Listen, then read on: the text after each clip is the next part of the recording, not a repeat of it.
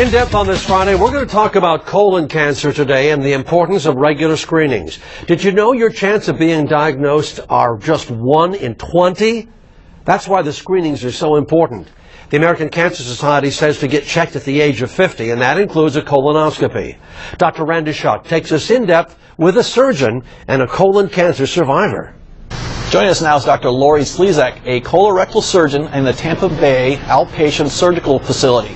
Thank you for joining us today, Dr. Slezak. You're welcome. Thanks for having me. So today we were talking to Laura, who was a patient of yours, about her colon cancer and her recovery, and she doesn't fit the stereotypical issues. So could you tell us some risk factors for the average colon cancer patient?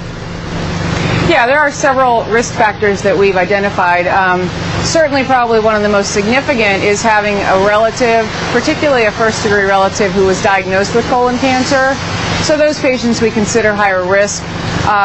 Women, especially with a history of breast, ovarian, uterine cancer, thyroid cancer may increase colon cancer risk. Anyone who has Crohn's disease or ulcerative colitis is at increased risk. And certainly anyone who has unusual symptoms, we would consider screening earlier. Now, the average person is going to be screened around the age of 50, so those are the high-risk ones.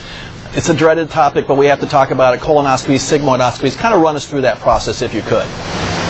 Yeah, a colonoscopy is pretty much the best test, not only to diagnose polyps, which are the precancer lesions to colon cancer, but it treats the problem as well. So not only do you get the opportunity to make the diagnosis of polyps, but under that same procedure, you remove the polyps as well, thereby providing therapy to the patient. So it's really the only test out there that is not only diagnostic, but therapeutic as well. And it's a test. Sorry. Then they're asleep, which is a kind of important piece. So prep is probably the worst part, but they don't feel anything and they wake up and the test is over. That's correct. Most of us use sedation for our colonoscopies, so patients are asleep, comfortable, completely unaware. When they wake up, the procedure's over. They feel well, they leave the facility, and really within a few hours they feel very much back to normal. The day before, obviously, has gotten a lot better in the last 5-10 years because the preps have become much more tolerable. So I think even that day, it's basically one day of a clear liquid diet and then a lavage in the late afternoon. And my patients tolerate it quite well. And honestly, to prevent a really bad, aggressive disease, most people find it worth it. Absolutely. Now, you're in an outpatient facility now. Is there any benefit for outpatient versus inpatient for this study? You know, I think that for healthy individuals, an outpatient facility provides the same level of care, certainly is much more cost effective than a hospital, and I think the nursing staff and the ancillary staff are under a lot less pressure because these are smaller facilities, so I think patients probably get a little bit more attention at an outpatient facility. Certainly it benefits the insurance companies because it's a lot less expensive and it's really the same procedure. So for a lot of reasons, for young healthy individuals, outpatient facilities are a great venue for this procedure. All right, well, we appreciate that information.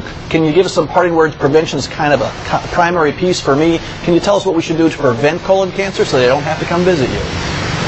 Well, unfortunately, you're still going to have to come visit me. I think keeping your diet low in saturated fat, having a healthy diet, exercise, all the things that we think are generally important for good health, I think are good for colon cancer prevention. There are some early studies that indicate that perhaps an aspirin a day, if there's no reason that an individual can't take an aspirin a day, that may be preventative of some cancers, including colon, and then screening, because since we don't actually know how to prevent polyps, really the next best thing is to screen patients, look for polyps, remove them, and stop that whole process from happening. It really is truly a preventable cancer, and Laura's very lucky that she had a physician who recognized early signs and symptoms, even though she was only in her 30s, and got her the treatment that she needed. Absolutely. Thank you so much for joining us today. Great information. I'm sure our viewers will appreciate it. Sure, my pleasure. Joining me now is Laura Webb. Now, Laura is a very impressive person. We've talked for a few minutes on a lot of things, but one of the things we're talking about today is colon cancer, and you have the dubious honor of telling us how you survived colon cancer, and that's a big deal for us. So what I'd like to start with is figuring out, how did you know you had colon cancer to start with? Yeah, I actually was very fortunate. I had had a pain for quite a couple months or so, on my left side, where your appendix would be, but on the other side of your body, obviously. And I happened to mention it to my gynecologist when I went in for my annual exam. And she said, you know, I'm sure it's nothing, but go see the GI. And the GI said, I'm sure it's nothing, but let's do a colonoscopy. And afterwards, in a room about this size, you know, was when she said, well, we found something. And even though you're groggy, you know, the only thing I could think of at that point was, on a scale of 1 to 10, how concerned are you? She said, I'm about an 8. And sobered up real quick, you know, there wasn't any more anesthesia. And she said, that was a Thursday. She said, I want to see you back in my office on Tuesday. And sure enough, Tuesday morning at 10 o'clock is when we got the results. Yep, exactly what I thought it was. It's cancer. So from that point, you know, I then went and met with the surgeon and the medical oncologist, and, you know, really started to, the following day I had a CT scan. The day after that I had pre-surgical clearance. The day after that I had, you know, it's just a myriad of tests at that point. So it was a whirlwind at that point. Absolutely, yeah. So I know that we talked about symptoms of colon cancer, and pain's not high on the list. Right. Thinking back, did you see anything else that may have given us a clue? Change in bowel habits, anything like that? You know, I understand that the topic's a little challenging, but anything that would give the viewers a clue if they may have colon cancer? There definitely was some blood that I probably had recalled seeing in my stool at some point. You know, unfortunately, being female, I didn't really pay much attention to it. Based on other things that occur. So, but there was, I mean, changes, most definitely, some, I would say, almost indigestion type feeling, but lower than where you would feel it in your chest. And, but definitely just communicating with my doctors is really what I was fortunate again. Yeah. Now, anybody in your family have colon cancer? You don't mind us talking about that? No. Yeah, and no, not at all. So that's a risk factor we look at. And I assume you were pretty healthy, no smoking, no drinking, other things? I was training for an Ironman at the time when I was actually diagnosed. And you weren't that old either. I think you were saying 32? I was, yeah. Which doesn't fit any categories for colon cancer. So this was a great find for your doc to pick that up. I was very fortunate. Very fortunate. Yeah. Tell me about the overall process of how it's affected you in the past, or actually coming up. Yeah. Well, as far as the medical you're talking about, so I ended up going to the Mayo.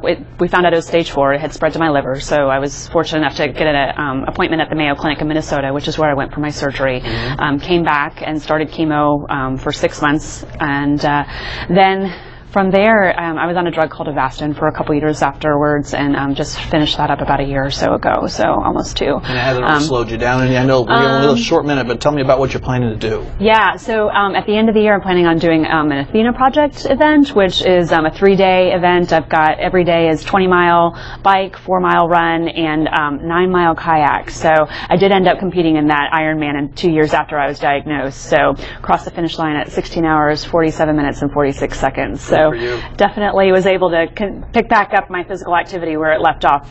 Not right away, but this is it did take some time. Yeah, this is your 6th year, so you're definitely doing wonderful. Thank you so much for joining us today. Thanks for having me. And that's it for today's In-Depth Report. By the